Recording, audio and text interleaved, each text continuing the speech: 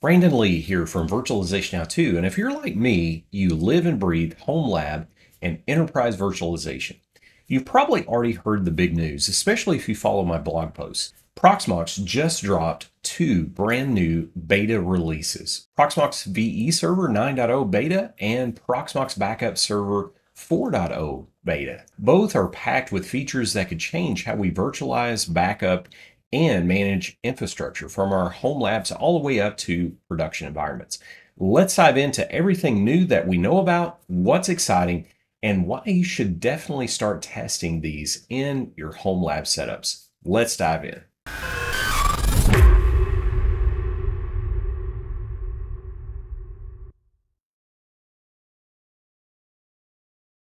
So first, let's kick things off with Proxmox VE Server 9.0 beta. Here's a rapid-fire list of new features coming in this release. This release is based on Debian 13 Trixie base operating system with a Linux kernel of 6.14.8, QEMU 10.0.2 plus LXC 6.0.4, ZFS 2.3.3 with RAIDZ expansion, Ceph 19.2.2 SQUID, shared LVM snapshot support, which is in tech preview, SDN fabric improvements and network interface pinning. Dark theme is enabled by default. GlusterFS support is removed in this release and full switch to cgroup version 2. Now let's break down some of these major new features.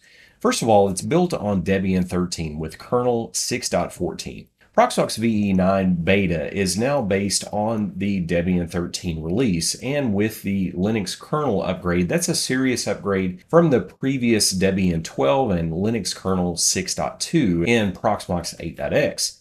With this update, you'll also get support for newer CPUs, PCIe 5.0, NVMe optimizations, and expanded networking performance. So yes, that underlying base upgrade and uplift is definitely worth it. Also, cgroup version 2 is now mandatory, which means that older container operating systems like CentOS 7 won't play nicely anymore. QEMU 10 brings faster VM launches, smarter CPU pass-through, and better NUMA awareness. For containers, LXC 6 brings tighter resource isolation and full cgroup version 2 support. This is a great update for hybrid workloads where you're mixing virtual machines as well as containers on the same Proxmox node. Also, storage gets a major boost in this release, and it's probably where I'm the most excited. ZFS now supports RAIDZ expansion without downtime, improved snapshot space estimation and I/O handling.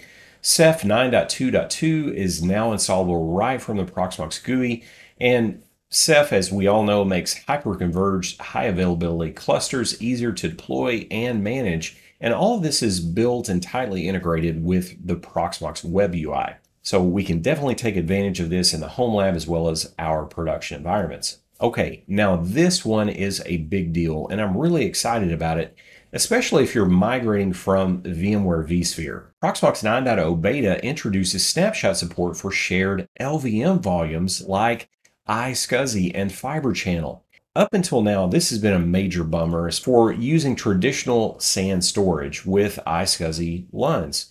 You couldn't have snapshots on those Proxmox virtual machines on iSCSI. You can change snapshots for rollbacks, so you can keep your legacy storage in play, especially if you've been utilizing that with ESXi. Another tech preview feature allows snapshots on file-based storage as well using QCOW2 chaining. So if you're running VMs on a NAS or even a local directory store, you can now get real snapshots without switching to ZFS or LVM.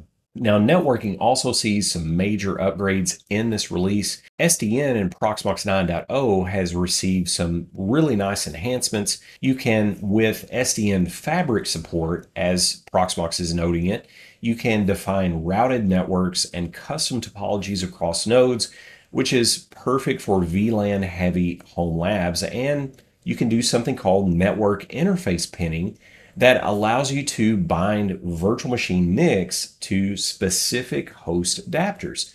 And yes, dark mode is finally default in Proxmox VE 9.0. No more burning your eyeballs out after midnight home labbing by default anyway.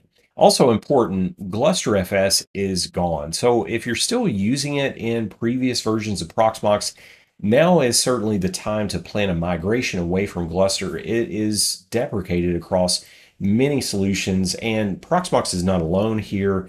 Many solutions are pulling support back, and unfortunately feels like an abandoned product. Security and compatibility upgrades is another nice new area of enhancement. Cgroup v1, of course, is gone. NVIDIA Grid users must upgrade to driver version 570 plus, and non-free firmware repo is now on by default for automatic CPU microcode updates. So they're serious about security, but it is going to mean some changes there. The installer plus ESX migration features and functionality has also been enhanced. The installer now supports ZFS RAIDZ 2/3 and TPM2 encryption. The VMware import tool now supports older ESXi builds. So if you're running a legacy version of VMware vSphere with Proxmox 9, you can migrate those.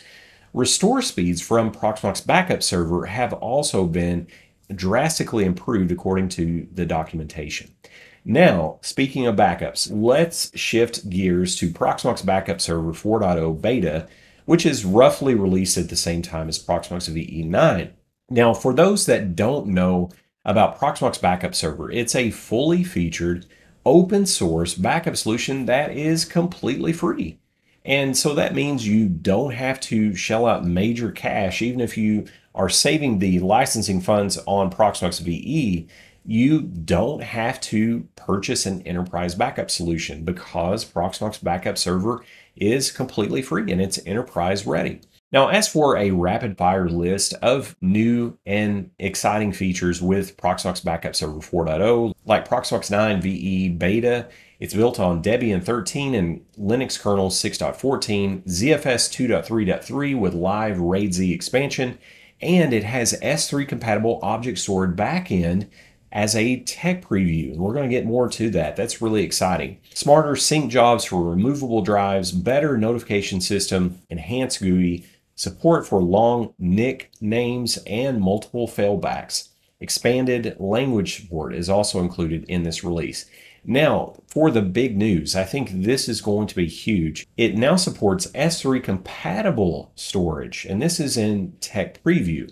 So not only native AWS S3 storage, now PBS can write backups directly to S3 compatible storage. So think AWS Wasabi or MinIO if you are familiar with those solutions. So you get cloud-like retention, cost savings, and your existing backup workflow. Now, just a note, this is still in tech preview, so don't put this in production and back up your production data sets on this just yet. Now, as for RAIDZ expansion and removable sync jobs, you can now add disks to ZFS RAIDZ pools without downtime. And if you use rotating USB drives, PBS can auto-run sync jobs when these are mounted. So this is perfect for air-gapped environments or thinking about offsite backup solutions that you may implement with those rotating USB drives. Now, also the GUI and notification system has been improved.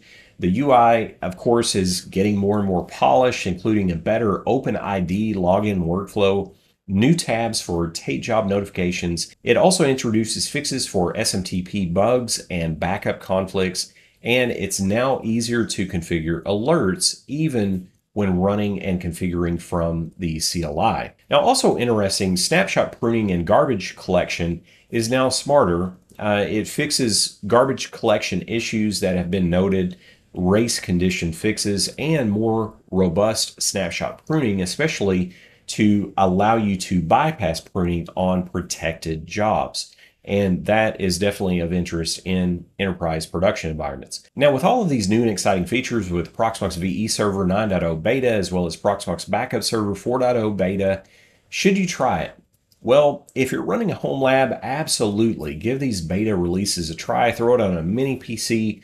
Both Proxmox VE 9 and PBS 4.0 bring powerful new features that I definitely think are worth giving it a test and once over becoming familiar with it before the GA release. Especially things like shared snapshots, iSCSI snapshots, SDN fabrics, and of course the S3 backups with PBS 4.0. I'm super excited about these releases, especially the shared LVM snapshots, the S3 storage and PBS. I think these are going to be game changers if you're migrating away from something like VMware vSphere or you're looking to scale your backups to cloud-like storage. Now, let me know in the comments, are you going to try out these betas in your home lab, or are you potentially waiting for the GA release? I would definitely be interested to know if you're downloading these solutions as we speak. Well, thanks for watching. Don't forget to like, to subscribe, and hit that bell icon to get notified of new videos once they are posted. And do, once again, check out Home Lab Explorers to join an exciting community of like-minded home labbers who are learning, exploring, and just tinkering with really cool stuff. Also, check out the official blog that I run, VirtualizationHowto, as well as the forums there. I help out there as well. So do stay safe out there, keep on home labbing, and I will see you in the next video.